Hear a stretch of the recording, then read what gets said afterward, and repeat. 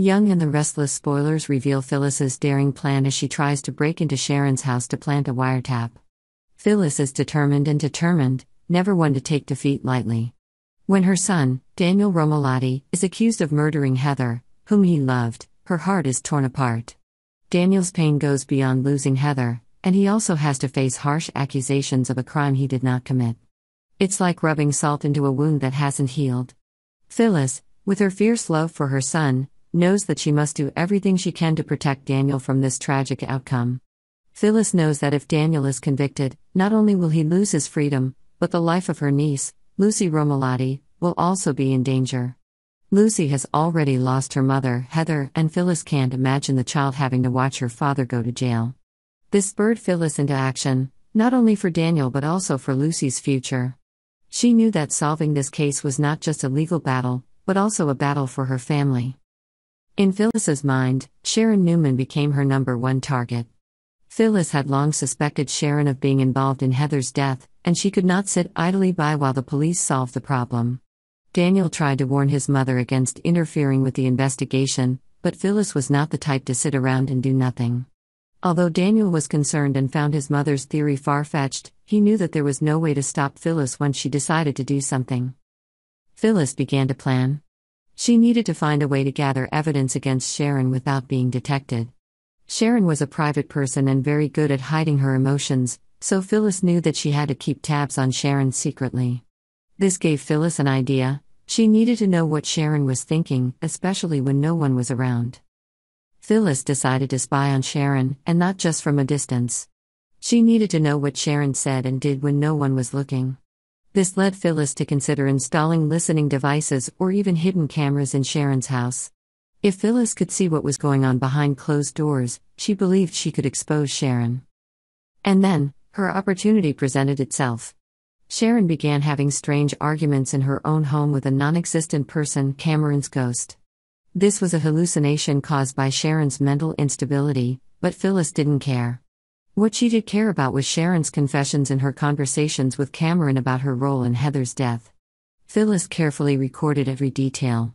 In a tense confrontation with Cameron's hallucinations, Sharon confesses that she did everything she could to cover up her role in Heather's death, and that she framed Daniel at the instigation of Cameron. Phyllis stands on the sidelines, listening to every word Sharon says, each one a part of the puzzle she is piecing together.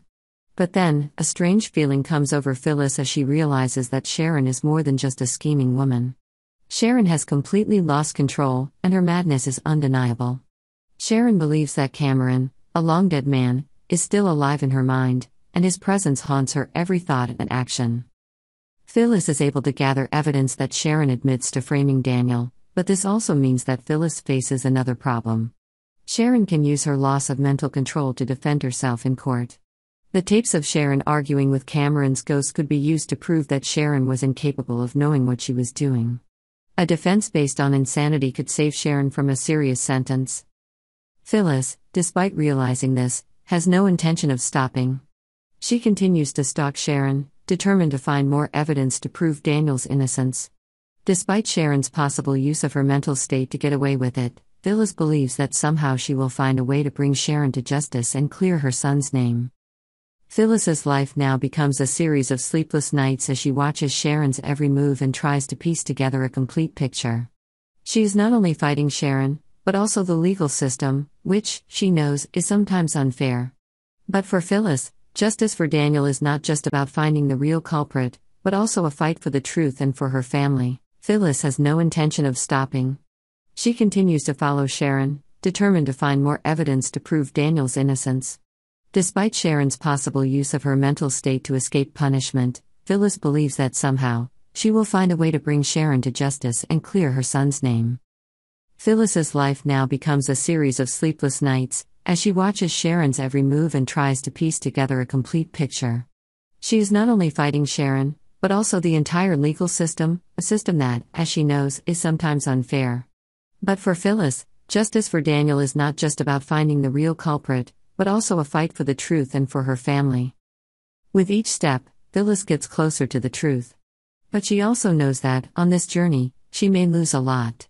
Daniel warned her not to get too involved in the case, and that if the police found out about her covert actions, She could land herself in legal trouble.